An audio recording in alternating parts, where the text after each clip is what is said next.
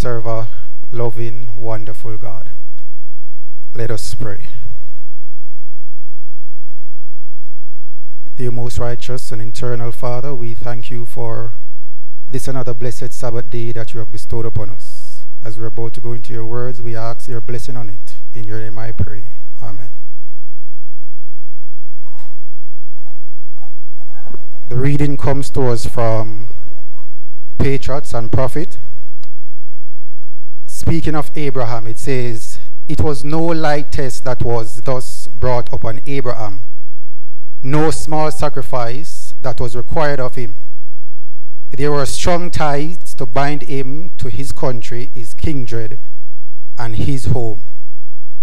This is speaking to us. We are called to leave and go to the country, but when we step back and look at all the things that we have now and all the accomplishment, we begin to reason out, does God really want us to leave and go to the country? Who is likely to reason like that? Who is likely to say, you really think God wants us to? Of the two, who is likely to be saying that? Between the husband and the wife, who is likely to say that? Let's just, all right, just not to get into the trouble, right? Let's just say Lot's wife. Lot's wife. And then when Lot's wife began to reason that way, the children now who didn't have a choice now begin to side with Lot's wife. And then now it caused a split in the family. Then the priest sees this split and then begin to question God. But God wouldn't want the family to split. And then he begins to reason and no doubt come about. But it says, but he did not hesitate to obey the call. Speaking of Abraham, he said, Abraham continued to journey southward, and again his faith was tested. So all through this country living phase, it's going to be a test for us. The heavens withheld their rain, the brook ceased to flow in the valley, and the grass withered on the plains. The flocks, the herds found no pasture, and starvation threatened the whole encampment. Did not the patriarchs now question the leading of providence? Did he not look back with a longing to the plenty of the Chaldeans' plain? All were eagerly watching to see what Abraham would do as trouble after trouble came upon him. So you notice, while things was crumbling around Abraham, while things was getting harder and harder, you notice who they looked to? Everyone was looking to? The leader, the patriots. And while they were looking to Abraham, who Abraham was looking to? God. So that's a very important lesson for us. As the priests, you should be looking to God. So when, because you know, Lot's wife is very emotional, right? She's very emotional. So when she's freaking out, you as the patriarchs should be holding a firm head. Because you know who you believe in, you know. It's not yourself. You know the God you trust. So you're trusting and you're constantly, your faith constantly remain in God. So when everybody around you is, and the thing about that too, someone is always looking to someone to lead. And we are told we should be what? The head and not the tail. Especially in spiritual matter. Now going back to this whole family thing. Lot's wife is complaining and she's doubting and the family is falling apart. What's the solution?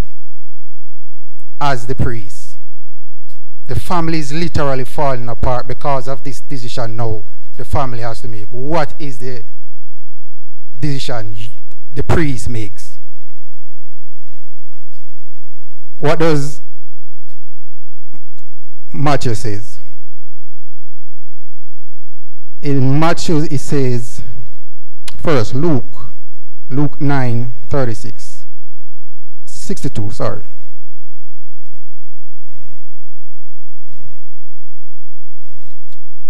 It says, and Jesus said unto him, no man having put his hand to the plow and looking back is fit for the kingdom. So really and truly, you know, this decision, it's going to split a lot of families. You know. There's no doubt about it. It's going to split a lot of family. Worse if mommy and daddy, spiritually, they're not on the same level. It's going to cause a split. It's should I say it's sad? Is it sad? But the reality is God has spoken and we must follow the leading. Right? So long as his confidence appeared unshaken, they felt that there was hope. They were assured that God was his friend and that he was still guiding him. Abraham could not complain. The leading of providence, he had not realized his expectation, but he held fast the promise. I will bless thee and make thy name great, and thou shalt be a blessing. With earnest prayer, he considered how to preserve the life of his people and his flock, but he would not allow circumstances to shake his faith in God's word. To escape the famine, he went down into Egypt. He did not forsake Canaan, or in his extremity turned back to Chaldean, land from which he came, where there was no scarcity of bread, but he sought a temporary refuge as near as possible to the land of promise, intending shortly to return to where God has placed him. So nothing, and this confidence in Abraham, it did not came about at this point. It is over the years. He's been trusting in God.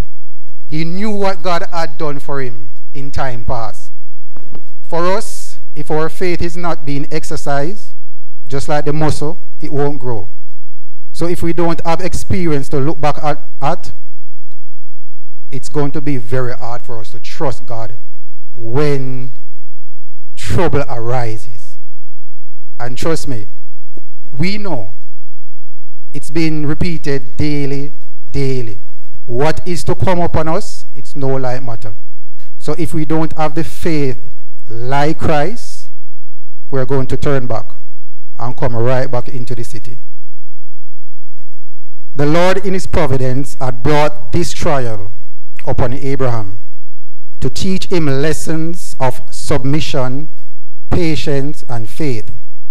Lessons that were to be placed on records for the benefit of all who should afterwards be called to endure affliction. Inspiration says that the things that are written, it wasn't written so much for them. It was written for us. And the Bible also says the things that are written is for our examples.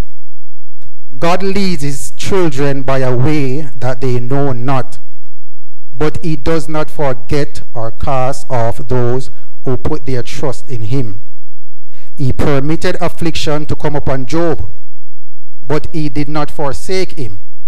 He allowed the beloved John to be exiled to a lowly Patmos, but the Son of God met him there, and his vision was filled with scenes of immortal glory.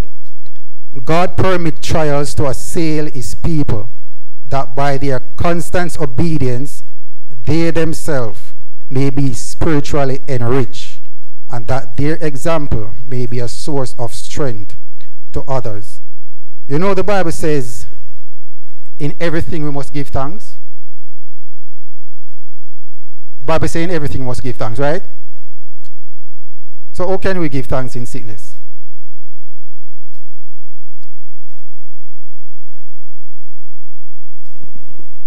Remember I say now, God brings his people what? Through trials to what?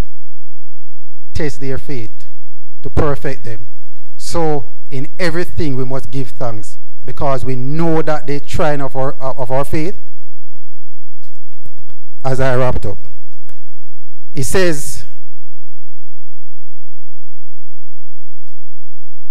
the very trial that tests our faith most severely and make it seem that God has forsaken us are to lead us closer to Christ, that we may lay all our burdens at his feet and experience the peace which he will give us in our exchange. So as we go through our pilgrim journey, let us trust God, because really and truly we have nothing else. I can't help you as much as you can't help me. So it is God alone, but we should encourage each other along the way. Let us pray.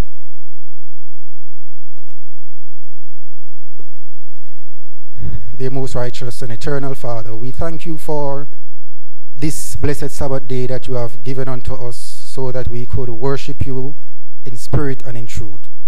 We thank you for sparing our life throughout this past week. Many would have started but didn't have the opportunity to finish.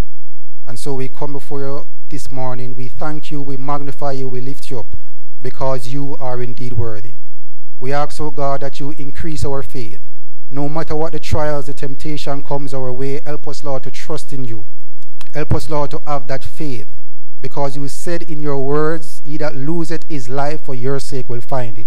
So I pray, Lord, help us to count the cost, to suffer for you, no matter what this situation is.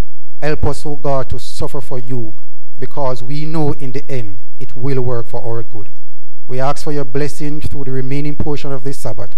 Whatever we would have failed of asking, fail not to grant it unto us. These are not the mercies we do ask in no other name, but in the mighty, matchless name of Jesus. Amen.